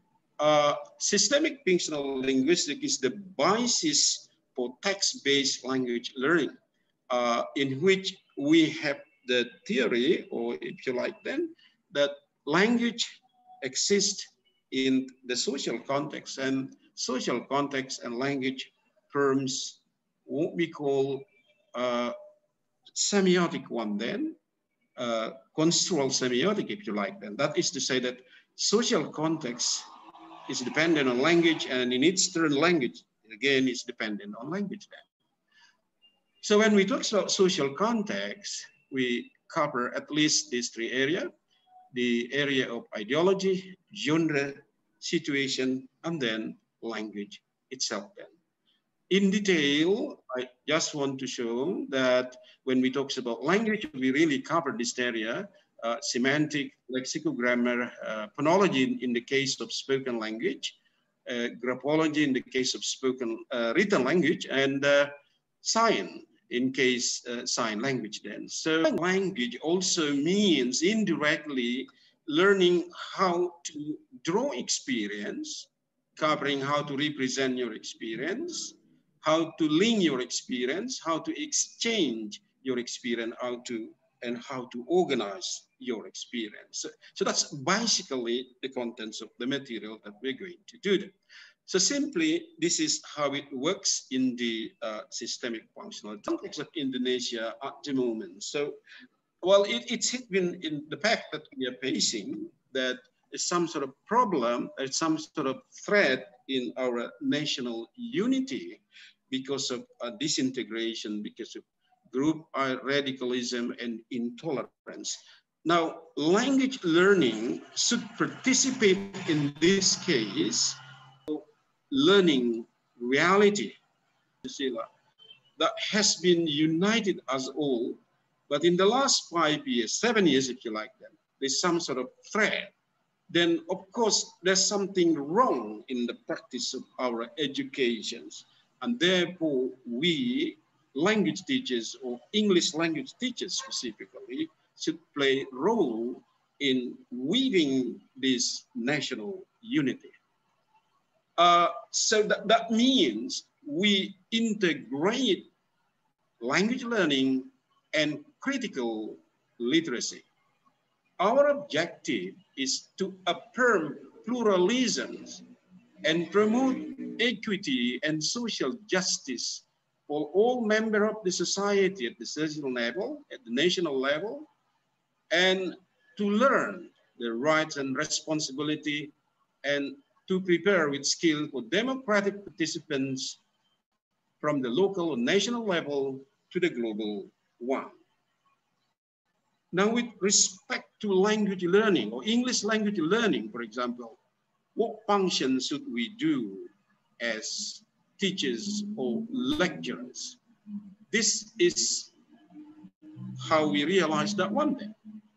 Then when language learning is based on text or text-based language learning, then that would mean we have a possibility of presenting the material through genre or coding the text in genre at various levels, for example. It can be the genre of descriptions, explanation, procedures, or whatever. And then we also realize that sort of language with respect to the element of the process, participant, circumstance, ideas, or whatever terminology with respect to language. Now, here it is. This is our experience at the Universitas Negeri Medan. So first, at the first stage, we just take simple things. For example, take food, attires, selected as the simple thing through which we can address critical literacy through systemic functional linguistics. Take, for example, the food of the Batak, traditional Batak, for example, the arsik, which is, fish being cooked in such a way, in the Batak way, if you like them. And then we have this sort of, in Sumatra Utara, for example, in North Sumatra, we are familiar with this kind of food, traditional food from the Japanese. And then also the ulos or the gotong from the Batak and blankon or whatever's in there. We choose one then, and then we try to present that in a certain genre, be it description genre. So student will read the text about this traditional food or traditional attires, for example. That's the first stage. At the second stage, we consider multiple viewpoints or dimensions addressed to the student. And we expect that the student would respond to the following problem. Simple question, for example, how do you like the arsik food of the Batak, for example? How do you like the lontong of the Javanese, for example? How do you like the food in the way you do? What aspect are worth noting as being special about the food? Why do the Bataks or the Javanese, for example, prepare the food in the way they do? And there is some sort of interactions among the students, be it group discussions or individual responses to that sort of questions. That's at the second stage then. The third stage is some sort of focusing on the socio-political matters dimensions. That's the point that is addressed. The students are asked much deeper about ideological problem. For example, question, is it fair to discriminate people by their food? Is it fair to discriminate people by their taste? Is it fair to discriminate people by their ideology? Is it fair to discriminate people by their ancestor, for example? In such a case, there is a discussion, a group discussions or individual interactions about the point. And in this case, teachers, of course, participated how far to give deeper understanding of cultural or group problems in our society. Then at the fourth stage, where taking action and promoting social justice dimension is addressed, the students in group are asked to carry out the following agenda, where understanding cultural values are addressed as the following. For example, write a pamphlet saying that it is not fair to discriminate people by their food or attire. Write poster saying that any group ideology is by itself unique. Write a pamphlet that is much more natural to have unity in diversity rather than forcing unity. And then write a petition, for example, claim that radicalism and intolerance will lead to national disintegration. So in this case, teacher will have much more creativity. So my point is we start from simple thing because the simple thing has been filled with cultural and ideological aspect, and this can be used to as a material for language learning and to address so that we can enhance our national unity. The Universitas Negeri Medan, we have this 6 assignment, routine assignment, critical book review, critical journal reviews, minor research, idea engineering. Well, the one I love is idea engineering. We try our student to, we ask our student to develop some sort of idea through which they can make up, innovative thinking to respond to the present situation of social context in Indonesia. And finally, we have projects. Ladies and gentlemen, critical literacies, language learning, and systemic functional linguistics are 3 elements which are potentially elaborated to address our present situations. Our main point is how to enhance our national unity and to find out how we can solve the problem. This is a special practice in education. So teaching learners meaning of text critically as a conclusion. Number 1, teaching learners meaning of text critically by Horace in pair ways then.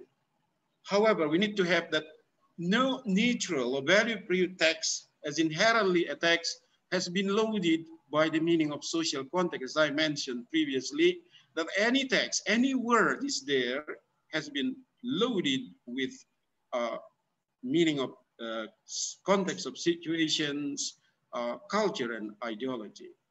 Critical literacy potentially combined with text-based language learning to address social issues such as national integration of Indonesia.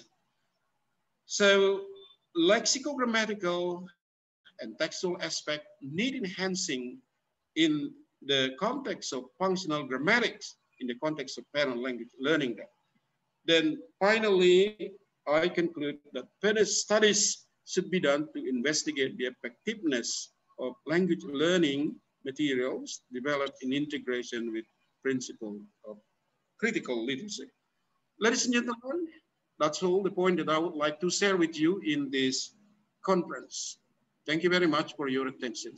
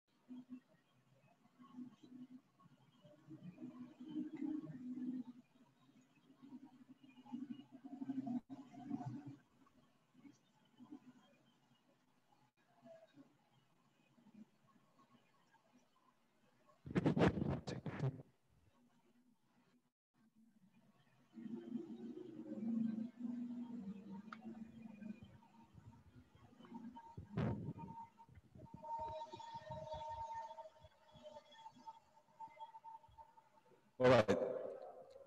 Thank you very much for the inspirational presentation, Prof.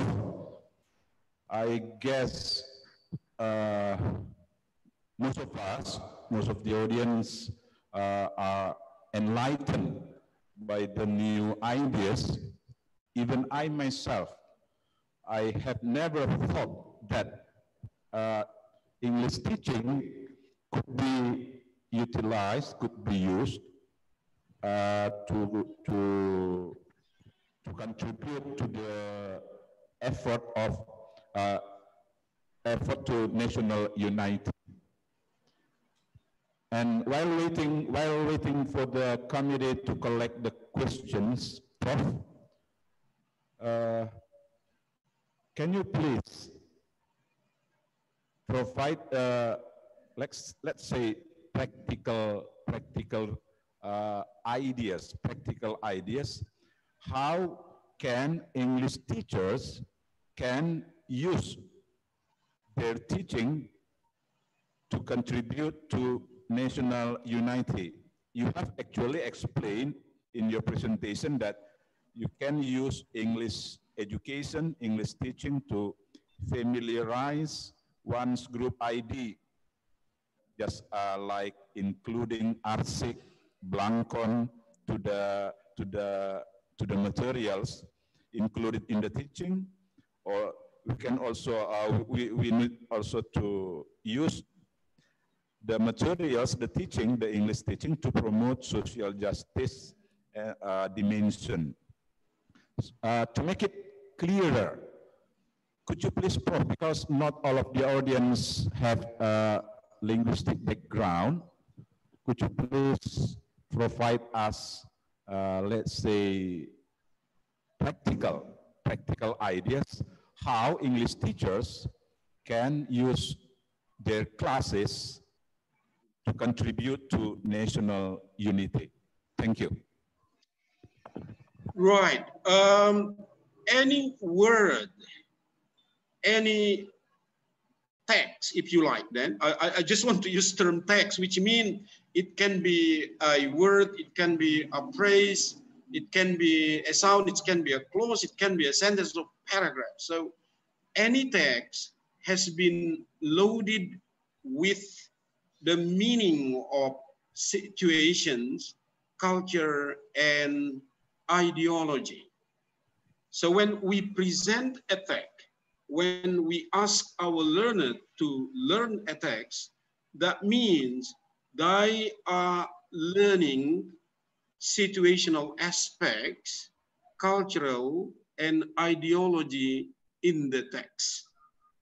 Then we can say that what is language learning actually is not only learning language, not only learning the world, but also learning not only learning the word, but learning the world, if you like that. So not only learning the vocabulary, the sound system, the syntax, subject, verb, object, but we learn culture, we learn ideology through language. Now, once we give this to our student, then this is a good forum for us to discuss.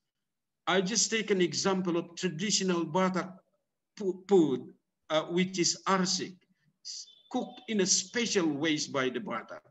And also in North Sumatra, we have the lontong, for example. What is it made of? And this is just a symbolism, a symbolic ways of thinking.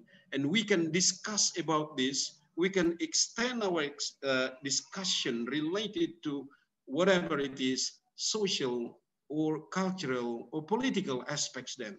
And we combine together by which we have a good discussion. Because some people like arsik, others do not. Then the question is, how can we manipulate these sort of things then to make unity? Because we don't want to discriminate people because of their taste, because of their group, their identity. We should unite all this in our beautiful country, the Republic of Indonesia. That's what's the main point that I would like practically, if you ask me practically. So let me give an example, Pak Pardede. Now, in Indonesia, we raise a question like this one then. Tadi malam Bapak tidur pukul berapa? Tadi malam Bapak tidur pukul berapa? Then we say pukul 11. This is really not true. Ini tidak benar sesungguhnya. Sebab kalau kita tahu tidur jam 11, bermakna kita belum tidur. Hanya Tuhan yang tahu pukul berapa kita tidur tadi malam. English, bahasa Inggris, speakers of English do not raise such a question. They raise questions, what time did you go to bed? Pergi ke tempat tidur yang kita tahu. Tidurnya kita tidak tahu. Tuhan yang tahu. So that means there are two perspectives we need to discuss them. And that's a good forum where we can discuss perspective. Forum untuk mendiskusikan perspektif yang berbeda, mencari titik temu. And that's an important aspect in education. Sebab kita tak biasakan kita memiliki konsep yang berbeda untuk didiskusikan. I think that's the underlying matters at the moment in our education. Similarly, because when you learn English, you don't just learn English, but you try to understand your own language. Kita belajar bahasa Inggris tidak semata-mata belajar bahasa Inggris itu, tetapi belajar melihat bagaimana bahasa Inggris bisa kita gunakan menambah wawasan dan mengubah, merancang bangun bahasa Indonesia. Let me take another example. Well, Indonesian will raise such a question, kapan Anda lahir? So that's how we raise questions in bahasa Indonesia. The reality is that's kapan Anda lahir. Tapi pemakai bahasa Inggris tidak pernah lahir. They raise the question, when were you born? Kapan Anda dilahirkan? Mereka semua dilahirkan, kita lahir, okay, which is another way of the discussion in such a case then. Okay, so that's of interest to discuss about that. Okay, why? Because that's our culture and that things that we're going to discuss then. Kami pergi ke pesta itu dan makan ayam, makan kambing, things like that one then. Itu biasa dalam our culture, but not in English. Penutur bahasa Inggris tidak makan ayam. Mereka memakan ya gulai ayam, ya. Mereka tak memakan kambing, tapi dagingnya yang mereka konsumsi. We had beef, we had mutton. Tapi kita kan kambingnya yang kita makan atau ayamnya yang kita makan. So that's another problem. We need to discuss. There's a forum for us to discuss that. And that is the point. Jadi kalau Pak Pardede memiliki semacam pemikiran dalam negara kita ini, maka saya juga memiliki pemikiran. Kita berdiskusi, we discuss. And the difference, we come to an understanding that here we go, we are in the same country, in this community, we need to be together to build up our country. And that's what I mean by enhancing national unity in the context of Indonesia. So very simple one then, from traditional food, from traditional attire, you can move up to various aspects addressed in our social context of Indonesia. So that's my point, Pak Pardede. Okay. Thank you very much, Prof, for the inspirational answer. And let me read questions from Siti Aminah, even though it is not closely related, but still in the same topic, I think. Mr. Amrin Salagi, thank you for the interesting presentation. I'm Siti Aminah from Moha. My question is related to the phenomenon of regional languages that has disappeared in society. Nowadays, many local languages have lost their speakers. Young generation are not interested in using their local language. What should we do? You can answer it, reply to it directly, Prof, before I read another questions to you. Thank you. Right. Thank you very much, Dan. I think the best solution is through education. Education, that will be the prime means through which we try to internalize our local languages. Well, any language, as I have displayed, as you have seen in the display, any language is loaded with aspects of situations, aspects of culture, and aspects of ideology. So never think that the word mother is identical with ibu in English, because culturally and ideologically, the word ibu and mother are really different, okay? So if you ask me semantically, is mother and ibu the same? My answer is yes. So when you ask me, apakah ibu dalam bahasa Indonesia? Then I will respond to that. Ibu adalah wanita dewasa yang potensial melahirkan, mengasuh bayi, dan menyusuinya. Okay, in English, yes, I also respond in such a case. What's a mother? A mother is an adult female, potentially delivers baby, please breastfeed the baby, nurtures the baby. But when it comes to culture, kalau masuk ke budaya, mulai berbeda. Because ibu in bahasa Indonesia, we can say ibu kota. But in English, I think we don't have mother city, but we have motherland, yeah, ibu pertiwi, which is more or less similar. The level of culture, yes, still similar. But when we go up to ideology, then we have different things then. So say, for example, in Bahasa Indonesia, we have the terminology, we have the expressions of surga itu di telapak kaki ibu. So heaven is associated to a mother's feet, but not in English. Dalam bahasa Inggris, orang bingung kalau Anda katakan heaven is on your mother's feet. So symbolically, that's how we appreciate our mother. Sebab kalau surga berada di telapak kaki ibu, budaya ideologi Indonesia, lalu apalagi dia di ubun-ubun seorang ibu. That's how we appreciate that one day.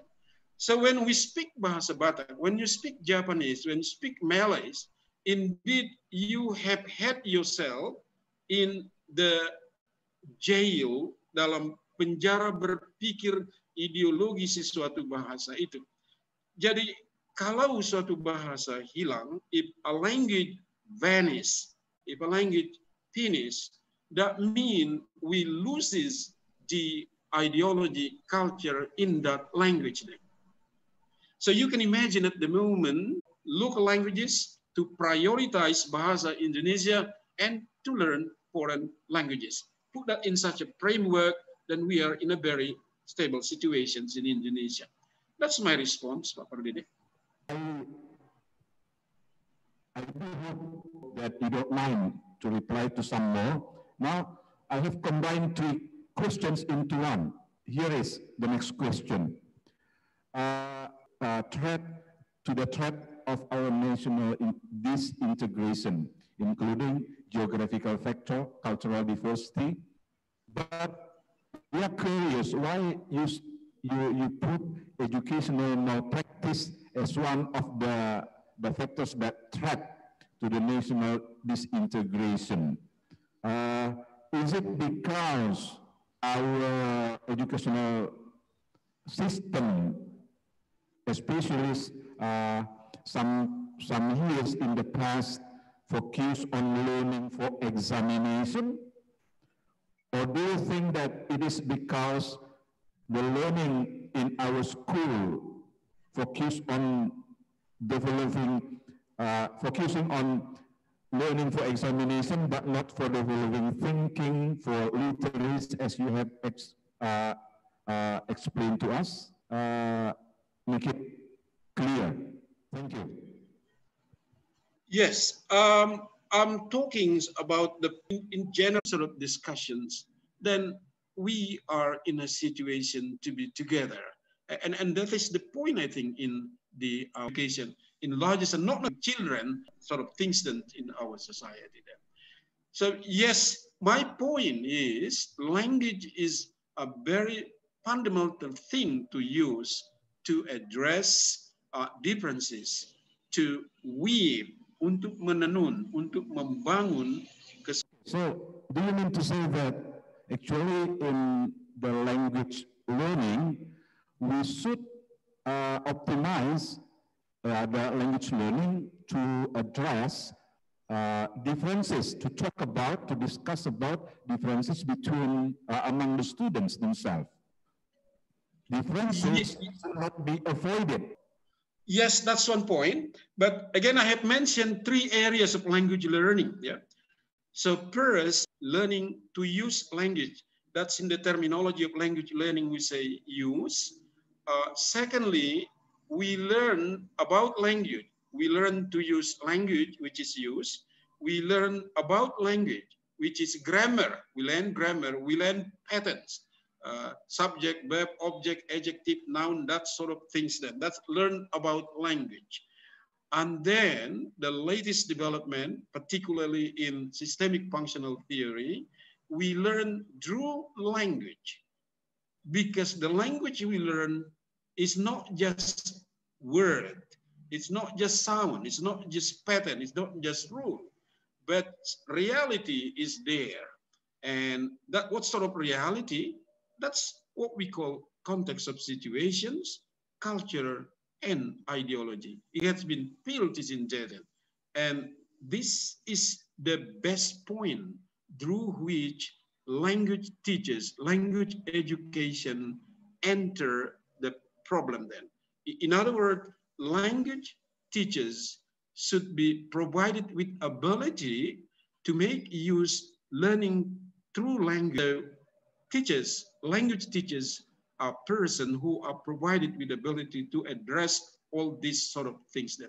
Not only learning grammar or learning word or learning this sort of sentence patterns or whatever in our case then. Okay. That's my point. Okay, Prof. Thank you very much. So I got the point. It is not enough to teach our students to master English, for instance, in technique, let's say that. But of a world they should also, I mean to say, it is not enough if the students learn language about the language itself. The last question, possibly, Prof. It is said that and creativity. So, suggestion how and creative thinking to. Well, I think this is of interest, Pak Pardede. In the 21st century, the 4 Cs are of importance element in our education: critical, creativity, collaborative, and communicative, that sort of things, and critical. Now, my point is this one then. What does it mean by being critical? You see the point in the social context of Indonesia, that when you criticize someone, then it's not really a criticism. It's some sort of protest then. Kita tak terbiasa dengan kritik. Kalau dikritik, merah muka, angkat tinju, dan berkelahi, that sort of things then. Because we are not yet ready for criticisms then. So when you criticize, and in our context of Bahasa Indonesia, we say kritik membangun or construct. I say when you criticize things, one is you look at the good honestly to protest or to claim that it's not some sort of criticizes. So critically, that means you look at from a very whatever standpoint and comes up with the very 3 things what I mentioned just now. So critically, yes, language is very critical one. When you learn a language, it's needed that you are very critical about that sort of things. Very open. When I lecture to my student, I just make an anecdote. I would be saying like this one then. Can you see the difference between I and saya? Then I say, oh, it's just the same. But I said to my student, saya in Bahasa Indonesia is a very strong one, because saya can be put under whatever circumstances then.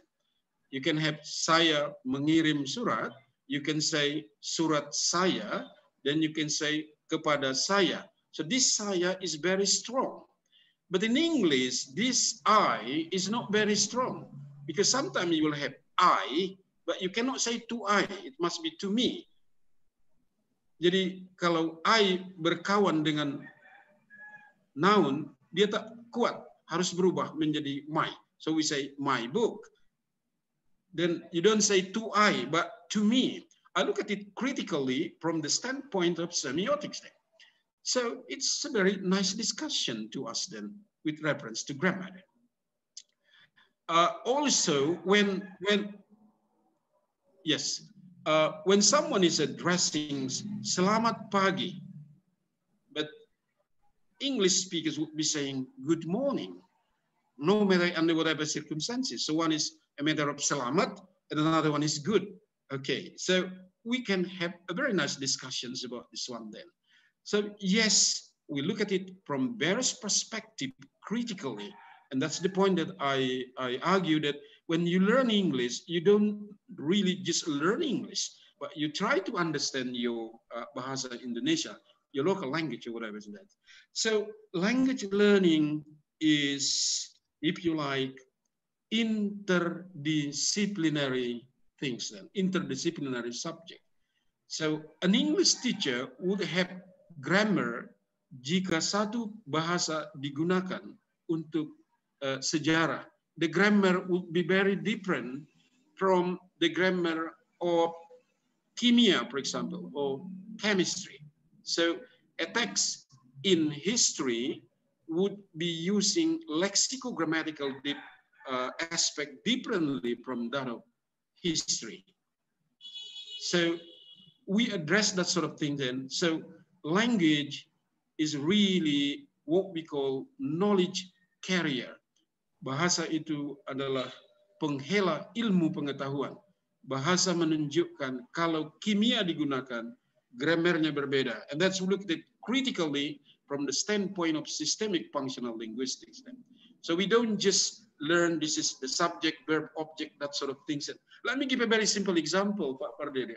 Is really my wife, my book, and my nose the same grammatically? Yes, with respect to formal grammar. Bila dilihat dari tata bahasa formal, my book, my wife, my nose, this is just the same. Possessive adjective plus noun. My, possessive adjective. Book, noun. Wife, noun. Nose, noun. But they're really different. Tapi ketiganya ini berbeda. My book, that is possession. I have a book. That's what it is there. But when you say my wife, don't. It's not really I have a wife, but I say someone function or someone position herself as a wife to me. But when I say my nose, there's something else then. It's not some sort of possessions, but alienation. When we can test it out in critically, tidak sama hubungan antara my book, my wife, dan my nose. Jika saya punya buku, when I have a book, I can put the book somewhere. Saya bisa letakkan buku itu di tempat lain, saya di tempat lain. My wife, istri juga bisa, tetapi my nose tidak bisa. You cannot put your nose somewhere else and you in another side. When you have a book, you can burn the book, you can throw away the book, you can do whatever to the book, but not to your right. At least we have, ada sanksi hukum. Kalau saya punya buku, maka buku itu bisa saya buang, bisa saya campakkan, bisa saya tendang, tapi istri tak bisa. Sekurang-kurangnya ada sanksi hukum untuk itu. Jadi hubungan antara my wife dan my book tidak sama. My book itu milik, my wife seseorang berfungsi atau berposisi istri kepada saya. Dan my nose bukan milik saya, bagian dari badan saya. So grammatically, they are the same. But when we look at it critically, we have different perspective. And by that, dan menggunakan itu, kita bisa membedakan apa bedanya iklan sampo dan iklan rokok. When you look at just the form, they're just the same. But by using systemic functional linguistics, we can find out, here we go, the grammar of iklan sampo berbeda dengan iklan rokok. Bahasa koran A berbeda dengan koran B. Novel A berbeda dengan in such a way. That's what we call look at the language critically. And when you look at it in that way, then you're quite familiar. Ada bahasa yang sangat I love my look educate our society. There are some other questions, even though I have tried to conduct audience over additional ideas. And yeah. And thank you for being for your full attention, dear audience. And now I give the time to editing. Thank you very much, Mr. Paudede, and for the invited speakers for wonderful sessions. I believe that each and everyone here must have gotten so many beneficial information. Today, December 9th, 2020, is Parallel Session 1. And for Parallel Session 2 and 3, Parallel Session 1, please join the respective Zoom room, which has been determined before. For presenters of Parallel Session 2 and 3, please register tomorrow via the respective Zoom meeting link with the schedule as followed. Parallel Session 1 is from 8 a.m. to 10 a.m. Parallel Session 2 is from 10 a.m. to 12 p.m. Now, please enjoy your break time and see you in this main room tomorrow after Parallel Session 2 and 3. Have a nice day and great presentation. God bless you.